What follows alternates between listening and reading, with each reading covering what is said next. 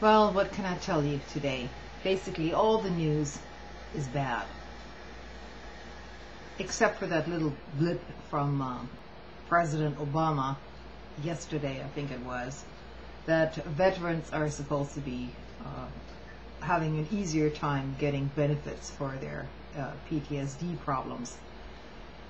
But, like I say, it is a speech, and more than likely, like many other speeches, is a promise that will most likely not be fulfilled anytime soon. We're dealing with a bureaucracy which is all pervasive, and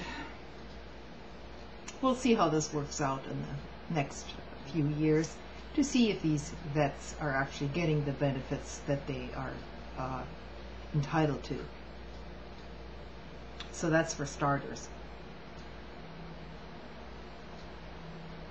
There are, as we now find out, 27,000 retired oil wells and gas wells in the Gulf of Mexico alone, with absolutely no oversight whatsoever from anybody.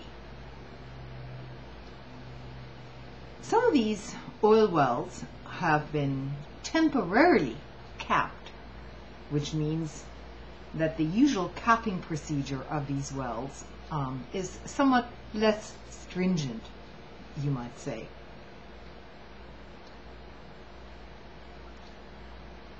And so we've got 27,000 of these retired wells out there, and this just in the Gulf of Mexico alone. We live in a system where reporters and average citizens are to be kept away from any kind of evidence of this manufactured disaster in the Gulf.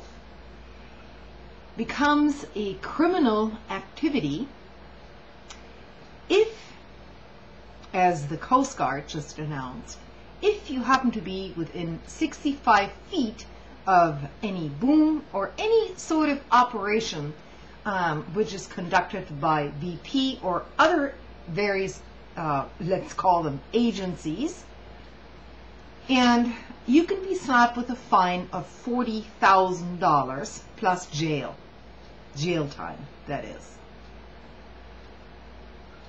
So that pretty much eviscerates the freedom of the press in this country. And I'll post a link to a story, an interview actually, on Democracy Now! With one of those reporters, or actually a photojournalist, who was prevented on a public road from taking photographs in Texas City, which is near the BP refining facilities in Texas, which released a huge amount of chemicals into the air a few weeks before this Gulf spill. He was harassed and detained, and basically the story didn't hit the mainstream news, did it? Then you have the G20 meeting in Canada, and it becomes fairly obvious that even peaceful protesters can be intimidated. In fact, that was most likely the goal, to basically intimidate the public into believing that you can't overstep your boundaries or whatever, because there are a few agitators out there setting cars on fire and so on. Well, I would question the entire footage of all of this, because, who knows? I mean, this is an old and tried tactic of basically agent provocateurs coming into demonstrations, going completely overboard so that you can basically suppress everyone else. I mean, this is absolutely nothing new. So I'm not even sure why people are surprised about this and that they can't see, you know, the grander picture.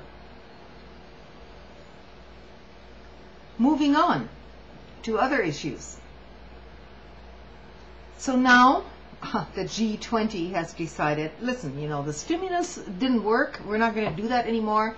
We're not going to pour more money into the real economy, you know, now that we rescued the banksters or bankers or financial institutions through public money, I might add. That wasn't enough. No, of course it wasn't enough. Now there's going to be a sort of IMF-style austerity program that's going to be imposed on essentially every Western nation.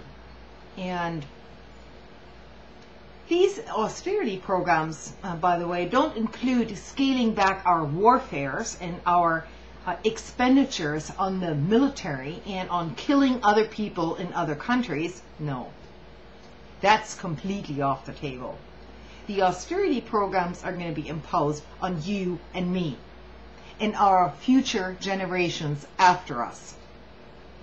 So now the Republicans and Democrats, I might add, are completely for all this austerity for the general population.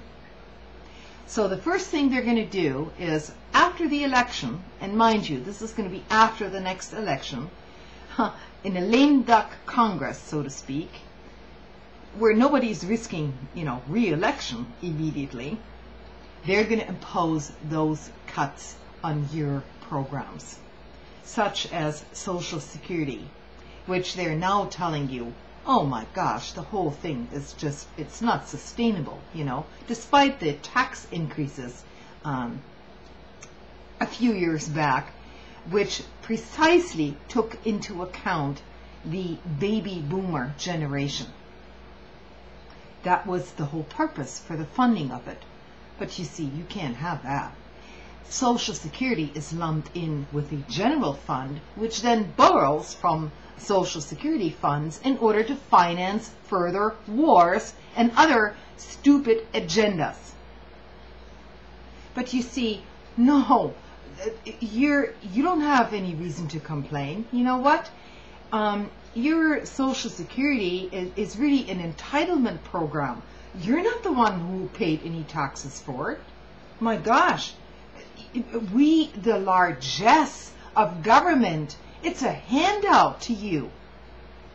And who are you to assume that you're going to retire at the age of 65 when the age of retirement really should be 70? Like, you know, 2 years before you're dead. So this is what they're going to try to tell you, and both parties are in on it.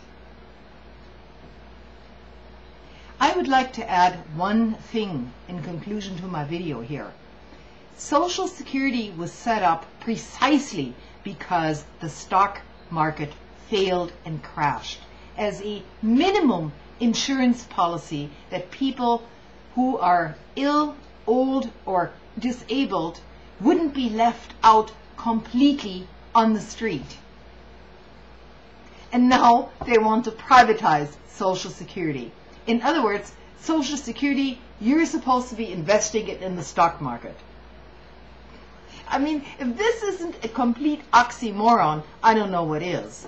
But anyway, you're going to be sold on it, and you're going to believe it all the way, and especially the younger generation is sold on it, because you can't possibly imagine what it's like to be disabled, to be ill, or to basically not be able to work at the age of 65, because no damn employer is going to hire you